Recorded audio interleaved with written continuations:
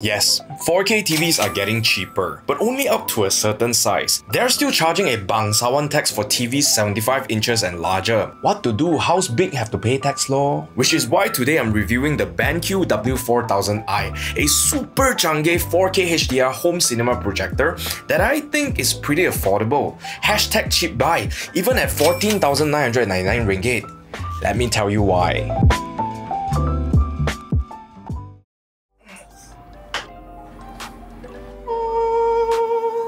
So in terms of aesthetics, the Benq W4000i looks pretty sleek in a matte black finish with a touch of gold on top.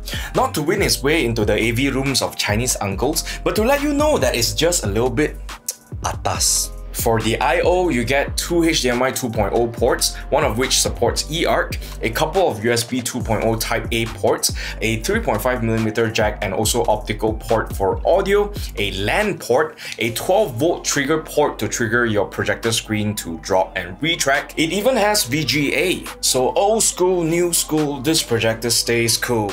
Unlike me. It weighs 6.6 kilograms, which is pretty portable, and you have the options to either mount it up to the ceiling, to the wall, mount your projector however you want. Also, it has a shorter throw distance, which gives you a 100-inch screen at just 8.2 feet away, making this pretty good for smaller spaces. Benq even provides a calculator to help us out, but with both zoom and focus wheels as well as horizontal, vertical lens shift along with keystone features, this projector allows you the flexibility to stick it wherever you want in your room. But keep it in your room, because some things are not supposed to see the light of day, okay? Speaking of wheels, the control panel is just next to the lens housing for quick access without fishing for your remote in the dark. But the remotes are white color anyway, so they won't be hard to spot. Now let's get into the meat of the review, the image quality, which in my opinion can be broken down into three parts: sharpness, brightness and contrast, and color accuracy or reproduction. Firstly, sharpness. Now, if you've seen more than a few 4K projectors, you'd know that the image sharpness can vary a lot.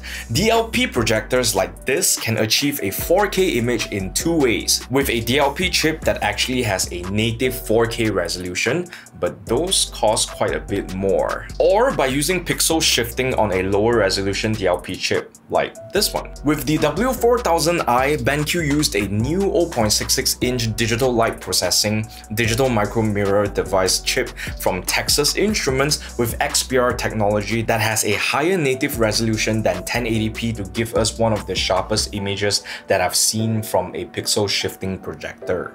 Unless you are Hawkeye, I don't think you can tell the difference between this projector and another one with a native 4K resolution when it comes to pure sharpness with a projected 4K image. Next, let's talk about brightness and contrast. Let's face it, most people are not going to be as picky about colors as me, but you are definitely going to have a hard time if your projector is not bright enough for your room or just looks washed out.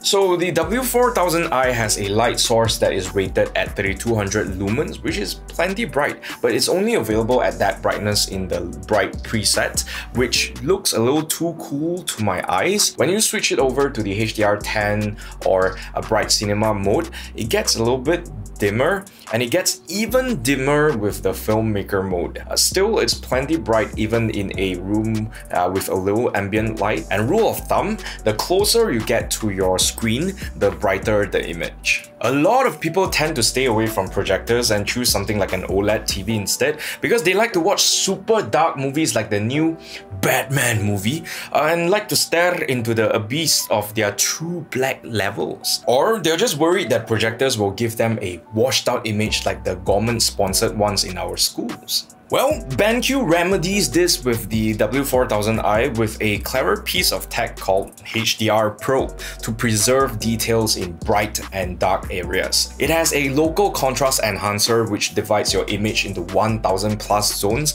and uses an algorithm to adjust gamma for each one of those zones, and dynamic black, which uses Benq's enhanced tone mapping to increase contrast by controlling the optical system of the projector based on the content you're watching. The proof is in the pudding. No, in our case, onde. Don't believe, go Melaka and try lah. So images look punchy but still realistic with great contrast and plenty of details in both shadows and highlights. I was actually pleasantly surprised because I didn't expect this projector at this price point to perform this well. Finally, let's talk about colors. Now, unlike with TVs and monitors, I don't really have the necessary tools to properly measure and calibrate the colors, but BenQ ships the W4000i factory calibrated with a report that states that it covers 100% of both the DCI P3 and Rec 709 color spaces. Of course, that changes a little bit depending on which preset you set it to. I find the filmmaker mode to be the most color accurate out of all the settings, though like I said, it is also the dimmest. But I think it's well worth it if you have a darker room like our office or a proper AV room or home theater. In fact, I even trust this projector enough to color grade on it, or at the very least use it to prove a grade that I've already done on my PC. Of course, you might want to tweak it a little depending on the color of your wall or screen, and you do get quite a lot of control over your picture, especially at this price point, thanks to BenQ. When it comes to audio quality for a projector like this, frankly speaking, I wouldn't be using the built-in speakers if you're already spending this kind of cash, but you do get a mono 5-watt Trevolo speaker. Why not stereo? I don't know, but it sounds decent enough. I would just tweak the EQ a little to counter that mid-bass bloat so you get more clarity. Fan noise is also pretty unnoticeable. I have this right next to my face and this is all you hear. You're definitely not gonna hear it if you're mounting it to the ceiling, is what I'm saying. It's already 2024, everything has to be smart. Your smartphone, smart TV, smart rice cooker, except for you. Of course, this projector also has to be smart, but just how smart is it? So you get a Google certified QSO2 Android TV dongle that provides access to all the Android TV apps on Google Play Store, up to 5,000 native apps, I think. Most important of them all is of course the native Netflix app. So you can Netflix and chill properly without kena potong steam with laggy third-party nonsense. Along with the remote, I must say that the overall user experience has been pretty great actually. For gamers, this projector is actually pretty decent. With a 5 millisecond input lag at 1080p 240Hz, it's actually comparable to an OLED TV. I'd say it's good enough for AAA titles like Spider-Man 2 or Final Fantasy 16 on your PS5 or PC, but competitive gamers should just stick to your monitors. To recap, here are the pros, and cons of the BenQ W4000i.